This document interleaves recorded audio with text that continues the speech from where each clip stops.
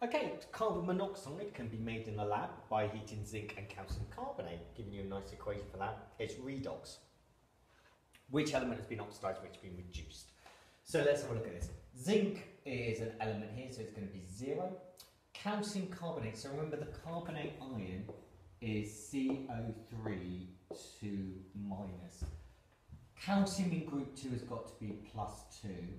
Oxygen is always, well, pretty much always -2, unless it's in a peroxide or bonded with fluorine. So that means that carbon is going to be +4. The quick way to work, you can work it out all together. Just remember carbonate, CO3 2 minus, so carbon's got to be +4 if oxygen's -2 to get that to work. Zinc here is going to be +2, oxygen is still going to be -2, calcium +2, oxygen -2. Carbon in carbon monoxide is going to be +2 because oxygen is going to be -2. So which one's oxidized? Well, it's looking like it's going to be zinc because zinc has gone from 0 to +2. What element has been reduced? That is looking to me like carbon because it has gone from +4 to +2 here. Don't forget to put your pluses in as well. So don't just put 4, +4, yeah? Right, so this one, you may freak out a little bit, but don't. It's actually quite straightforward from the information they've given you. Carbon monoxide contains a triple bond, yeah, and includes a dative covalent bond. Construct a dot and cross diagram to show the outer electron paired. So let's go for it. I've got carbon bonded with oxygen, and I know it's a triple bond, so I've got a normal double bond, and then I've got a dative covalent bond. Right, who's got the most electrons out of carbon and oxygen? Carbon's in group 4, oxygen's in group 6. It's got to be oxygen. So likelihood is that dative bonds come from oxygen. So the crosses are oxygens, 1, 2, 3, 4 crosses. So oxygen needs another 2 crosses to give it its 6 electrons. Carbon's put 2 in, he's in group 4, so he's got another 2 remaining like so. Count them all up and you'll find that both atoms have 8 electrons. So remember the clues in the question. Right, so they've given me the apparatus that they've done that. That looks all okay. They've got the zinc and their calcium carbonate in their test tube. They're heating it nicely, got their gas syringe, all's happy. I just popped the equation up there to remind us.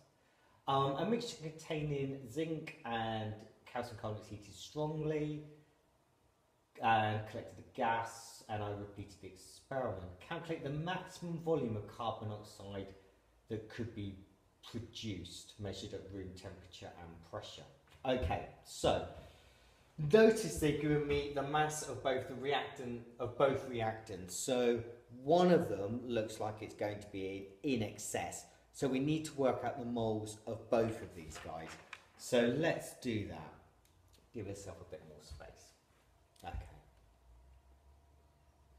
So here we go. We are going to have moles of zinc, first of all, is going to be the mass 0.27 divided by the relative tight mass 65.4. That gives me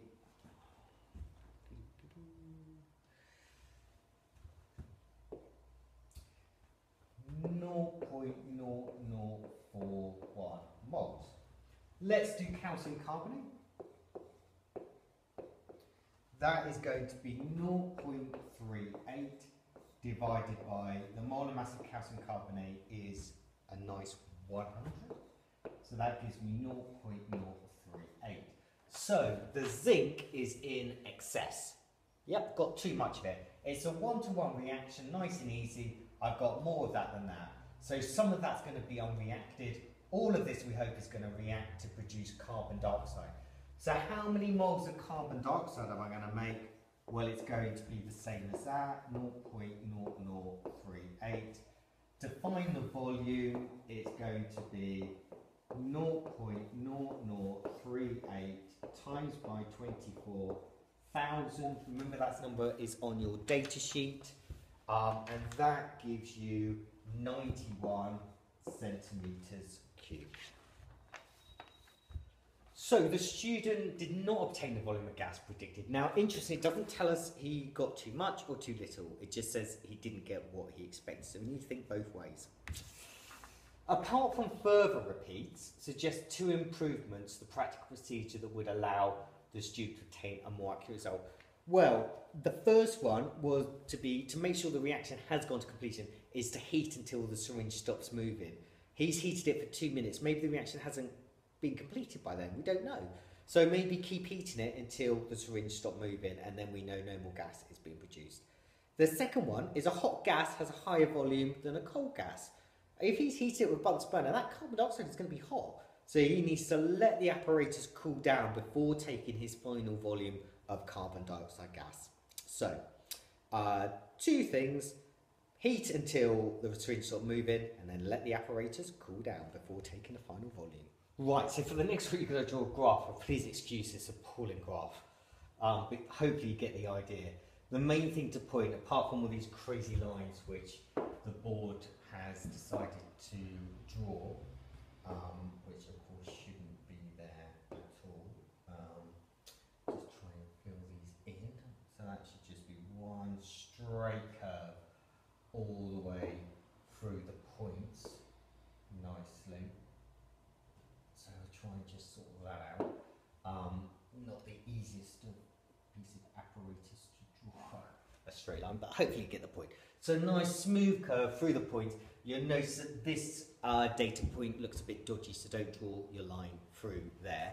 It then wants you to work out the tangent at 50. So you go to 50, you draw a nice straight line with your ruler. Again, I would do it, but the ball goes mad if I do this. Draw a nice straight line, and then you take the vertical distance divided by the horizontal distance. Make your line as big as you can because it minimises on error. Don't just do a little tangent, do a little triangle like that. You'll get loads of errors. Try and do a big one, and then the errors will be much smaller.